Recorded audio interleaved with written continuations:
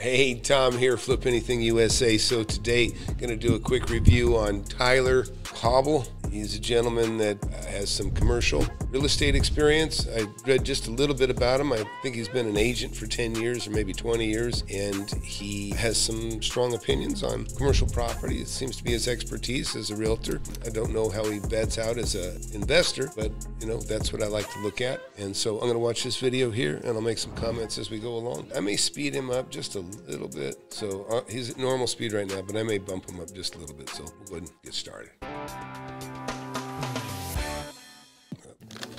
All right, I'm caffeinated and excited because today we're going to be diving into what I think is the easiest commercial real estate asset for anyone to own. Whether you are a beginner or you're an advanced investor, flex space is basically the equivalent of 5 plexes in multifamily. But Hamza, tell us what flex space is, because I know that there's some confusion out there as to what it is and sometimes isn't. I would say an easy entry for any beginner. Think about a single-story, single-family home. I would compare flex space equivalent to that in the world of commercial real estate. What flex space allows you to do is it basically allows you to build these small metal buildings, and you can have multiple tenants within one building. There is a huge demand right now, and we just can't keep up. I'm going to do something that I haven't seen anyone. So look, I'm going to give you a different definition of flex space because I own a lot of it. In fact, I can actually show you some of it too. Let me open up Google Earth here. But so flex space is, it's kind of a hybrid space, I like to consider it. It's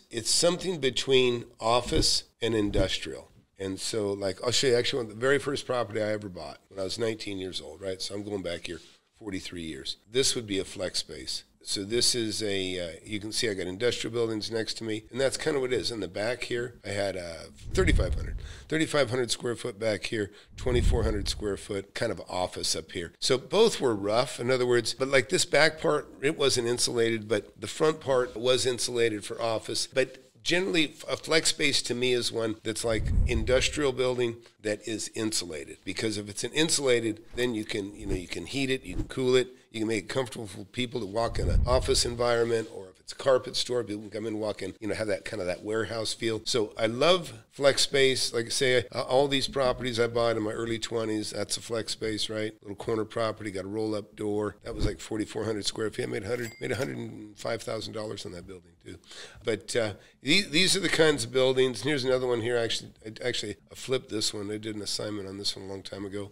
And these are like, this is going back a long time ago. And this is actually another building right here. You can see. But these are all what I would call flex spaces. They were insulated industrial buildings that could go either way. In other words, you could have a very rough, you could have something where you're spraying water. You could have sandblast inside these things, or you can clean them up and you could throw a little carpeting down if you wanted to, and you can actually kind of use them as office. So a flex space to me is one that can be used for both industrial and office, or light industrial is actually another good way to put it. And so and I'll show you some that I even still own today. This is a 20,000 square foot flex space. It's industrial, kind of an industrial building. It's in a little bit of a retail area, but you can't really take advantage. It doesn't quite have the parking that you would need for a retail requirement, but nevertheless, still a great functioning space. Again, it's kind of office warehouse, kind of an office warehouse combination. Like here's another building. This is more of a retail center here, but for a while there, I kind of utilized it as a little bit of a flex space. I still own this property. That's 8,800 square feet. If you get down on it, this has got pretty darn good location. A lot of drive-by traffic, right? Plus I got this fantastic overpass and freeway right next to it too.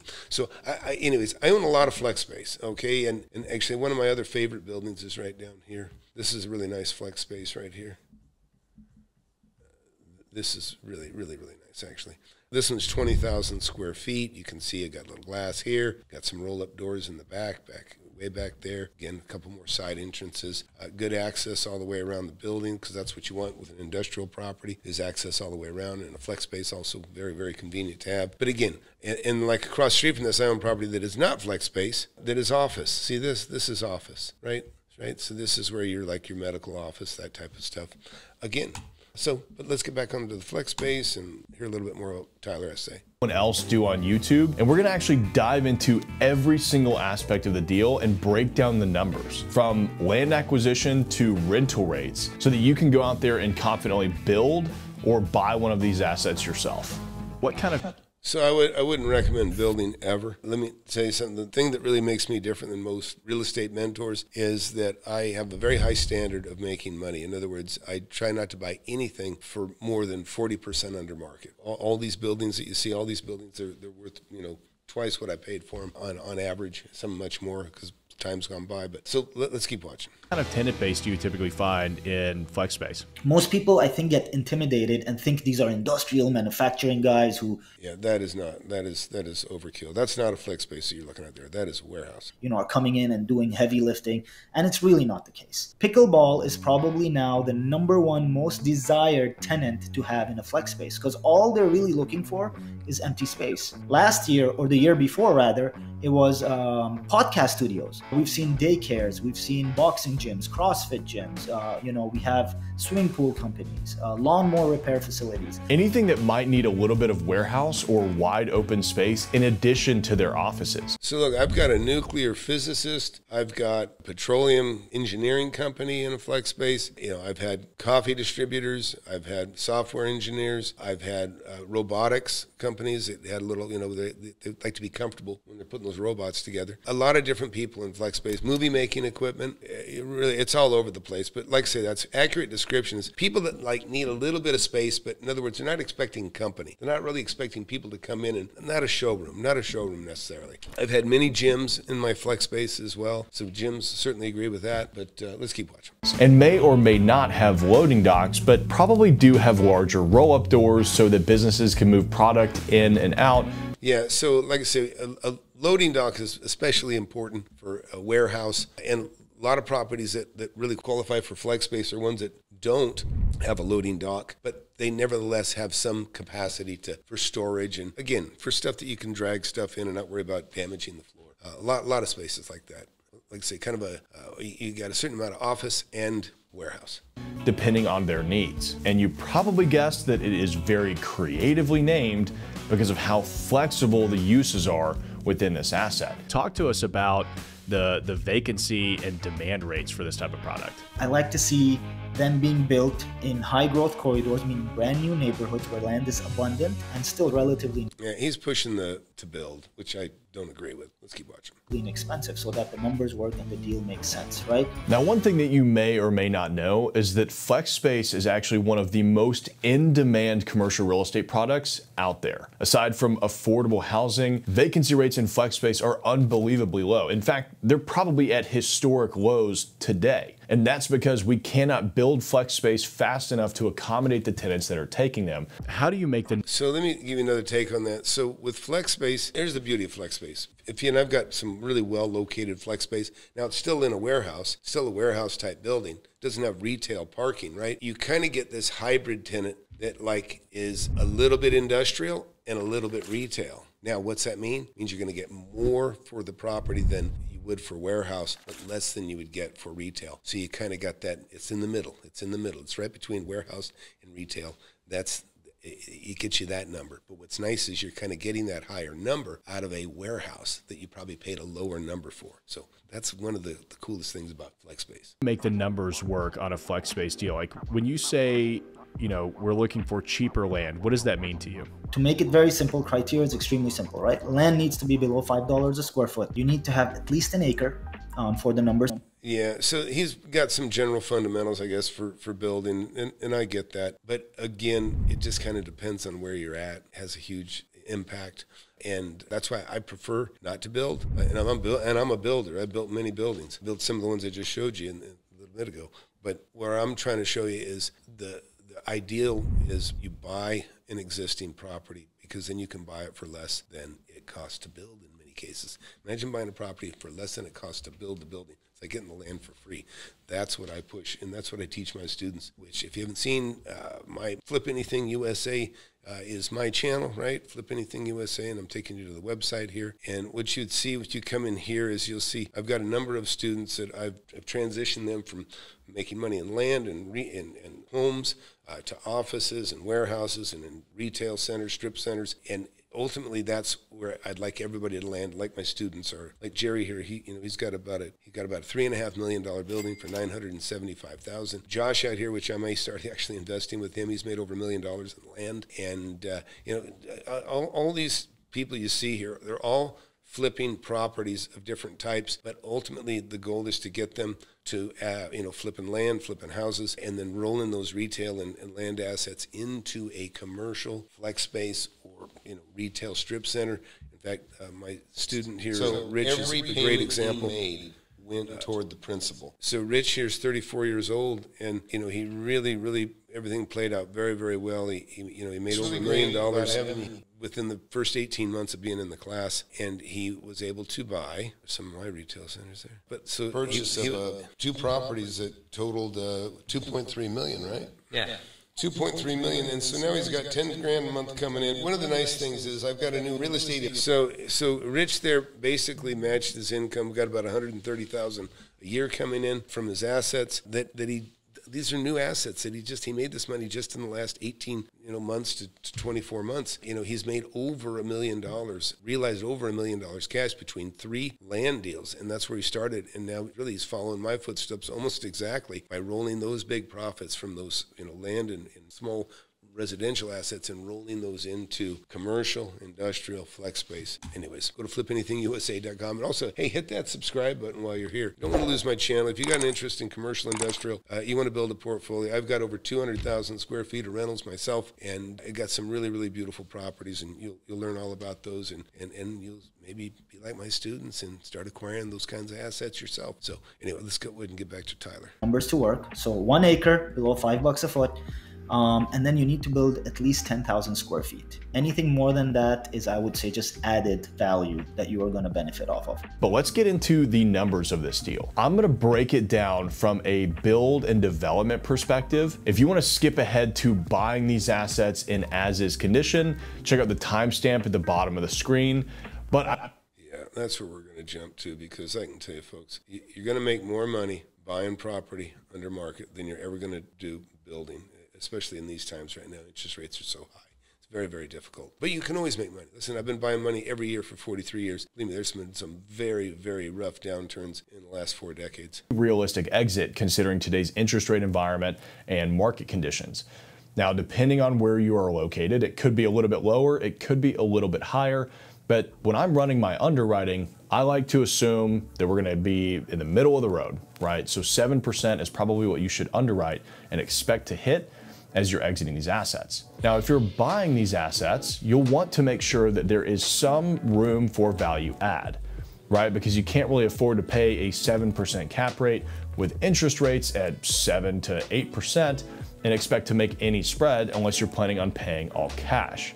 Yeah, so right off the bat, I can tell you, a 7 cap is far too low of a standard. I always push for like a 9.5, and that's even when, I can borrow money at 6. So I try to even push for higher now. You can buy money when I was buying assets in the beginning in the 1980s, interest rate was 10%. But the cap rate in general, we were getting 12 to 15%. So, and that's what it should be. There should be a very decent delta between what your cap rate is and what you're paying for the building. You got to have a very big margin there. You should always have, about a 12, 15% cap rate in these times right now, where interest rates are so high. It just doesn't make sense. What's hurting everybody right now is the interest rate changed too quickly. So we got some catching up to do, in as much as people have to start making more money. It's really the only thing you can do to fix this kind of inflation that we have right now, is people just have to start making more money. So let's keep watching. Now, that value add could be from filling up new tenants, raising rental rates, and more of your operational side of things, or it could be adding another building to the property and leasing that up as well. Yeah, so listen, building is just not as friendly. Listen, I'm a builder, okay? I build hundreds of thousands of square feet of buildings, and I can tell you, it's just a pain in the ass. I just pulled a permit and just got it final the other day, and it wasn't bad. It wasn't bad, a little remodel, but the cities are not as builder friendly as they used to be. They talk about affordable housing, but they're really not talking about people that pay for stuff. When they talk about do things for affordable housing, they used to talk about people that don't have any money to pay for anything. So they kind of ignore the middle class that actually that needs affordable housing. Good thing is that a lot of your due diligence on flex warehousing should be fairly simple if the product is newer, because a lot of landlords are going to a triple net style lease, meaning the tenants are responsible for their share of the common area maintenance. So you got to go triple net. And I'm going to go back here to my portfolio, just show you some other assets. So look, I've got like I say, on all these properties, every one of these properties, these are all my personal assets. Some of these I've sold, most I still own. And so you can see I have everything. I've got houses, I've got warehouses, I've got commercial, I've got medical office, I've got food parks, trailer parks, just about everything you can imagine. And the thing is, building is just, I mean, and here's another thing. Let me just give you a building. Take a look at this building right here. This is a building that was built in the 80s. And you can see I've got plenty of parking here, a little bit of grass in the back. What is noticeably missing here? Water detention. Because when they were building some of these buildings back, 40 years ago, they didn't have the water detention requirement that you have on a new building. So now you go look at like a new building. Let me find a new building here. Yeah, like here's a new building. And the difference is that you have to have water collection. They've got actually big water collection in the back here. Got a little bit here on the right here. And I have another building I actually built. So look, I built this building back in 2000. You can't really see it. Every drop of water that runs off of this roof is collected, and it goes into you can't really see it. You can see a little bit right there, right? See that? There's a big pit here. Call it a detention pond. And basically every bit of water that runs off this building is collected, and it is all plumbed back. Everything comes off this parking lot. Everything goes inside this detention pond right there. And believe me, it's a pain in the ass, because now you have to give up more property for that detention pond. I've got twin stainless steel pumps that pump at the bottom of a kind of a sub-well system that pumps it, takes water across the street. You can see where I cut this out 20 years ago, and it runs over here, and then this is the overflow that goes to something else. So listen, building is not for newbies. It's becoming even less and less popular for anybody, even if you've been a builder before. You know what I'm talking about. It's a pain in the ass. It's just not. If you've been doing it for a long time, it's not as good as it used to be. But the other thing is this here. You have so much more to do on the land that you didn't have to do, or that you won't have to do. I mean, you didn't have to do it when you were building 30, 40 years ago. But now, and I built that 20-something years ago and had to go through that stuff. But you go back 30, 40 years ago, by existing buildings, you will not have near the detention. You can see this building here. All this is water detention. You can kind of see how these little subwalls and things go in here, and the water runs around. That is a detention pond. I have one. Mine's hidden in the trees there. But the older buildings don't have that. Like this 20,000 square foot building I have across the street right there, right? No water detention, right? It's a beautiful thing if you can get something that's pre-existing. You save a lot of money, and you'll make a lot more money as well, by the way. So let's keep listening. The property taxes and the building insurance. So if you're coming from multifamily into flex warehousing, you don't have to worry about your insurance rates going up like they have over the past year. You don't have to worry if the property taxes go up. Those costs get passed directly through to the tenants. So that's not exactly true. I'm just going to tell you right now. Listen, if you have your taxes raised significantly on a building, I've had buildings where they've raised my taxes, like 40 grand, on a 20,000 square foot building. So simply passing that tax burden to the tenant is not as easy as saying, hey, your rent's going up 4 grand a month this month. It doesn't work. So it sounds good. Triple nets are great. And I have triple nets on nearly all my properties, where you are passing the costs of, you can have insurance, you can, some people don't extend it to every aspect, but you usually almost always cover property taxes, because those can fluctuate, and insurance. And some even put in management. Some people even take a piece of your action. They'll take, a triple net lease that includes taking a piece of your gross receipts. So, but for practicality, what I wanted to say is, what Tyler just said, it's not as easy as just passing, everything went up, you just pass it to your tenants. It's not that way, because your tenants will get it and they're like, we're out of business. We can't do it. So it's important as a landlord that you be very proactive in keeping your property taxes down, keeping your insurance costs down. And you have to, I spent a significant amount of my life fighting property tax assessors, right? Keeping the value of my portfolio down. They don't care. They computer kind of just throws shit on the wall, and then they want you to scrape it off. And that's what you got to do to keep your costs down. So anyways, I would just tell you, Tyler, sounds good, and maybe you'll qualify it here a little better, but it's not that easy. It's just passing it through. So your base rent is what you are going to collect and what you can count on for the next 3 to 5 to 10 years, depending on how long your leases are. What do people often get wrong about flex space? As an investor, what people often get wrong is they get intimidated by the fact that it is commercial real estate, and they think it must be difficult to get into. So I'm going to go ahead and buy 4 more houses and deal with 4 more tenants and 4 more roofs and 4 more HVACs. Yeah, here's the deal. It really is I wouldn't label it to just one fear. People, it's just fear of the unknown. If you've never done it, you're concerned. If, I have in my class, I have, many people in my class, that's what they want to do. They want to transition from residential and land to commercial assets, and that's what I help them do all the time. But what I was going to say is a lot of times somebody comes in, they have an opportunity to buy like an empty building. They're like freaked out because they're like, will somebody rent this? Who would rent that? Who would rent that? And the fact is, there is a tenant for every building. I promise you that. And it's good to have, and this is the beauty of having a mentor, by the way, is when people, they have the ability to contact me. And so, in other words, there's so many things that you go through over 4 decades of doing this stuff that you couldn't even write them all down. Nobody even would want to read every scenario and problem that can happen. But they certainly want an answer when a problem does arise, and that's the beauty of mentorship. You get to call somebody like me if if I'm your mentor, and then I can tell you what to do or how to handle it, or whether to worry about it or not. And a lot of times, you come into phase 1, phase 2 inspections for environmental stuff, but don't let that scare you, because that's what I own mostly, right? Everything. I've gone through many houses, tons of land, and ultimately the stuff that I hold on to is my flex space, my retail space, office buildings, those sorts of things. And I think that is where they get everything wrong, which is why I took it upon myself, to start social media, get on YouTube, get on TikTok, get on Instagram, and talk about all of these things and show people that, look, these are my tenants. I actually go and have a conversation with them, and this is the business that they do it with. And believe it or not, I think I've changed quite a few minds, as have you. And I think we'll continue to do that, man, as we progress. Now, having gone into all of that with Hamza today, Tyler's new to me, and the other guy I don't know, but I think that flex space is by far the easiest commercial real estate investment to own. Let me know what you think in the comments below, and if you want to learn more about development so you can do these projects on. I wouldn't say it's same. It's right. In other words, it is commercial. So look, I have retail buildings, like vape shops, liquor store, bars, restaurant, dry cleaners, tattoo shop, secondhand stores, and no matter what, I have almost the same kind of tenants everywhere. I have one of those retail strip centers, 15 to 20 something thousand square feet. I always have the same general. I always got a vape shop, tattoo shop, massage parlor. It's just kind of normal, but it's wonderful because you can have these every 2 blocks, and they're full because they're like commercial services, right? They service the neighborhood with these kinds of things, and they're kind of Amazon proof, which I really like a lot. I hear me talk a lot about Amazon proof with me and my students. You kind of want tenants and properties that won't be wiped out by Amazon, because they do. They wipe a lot of people out.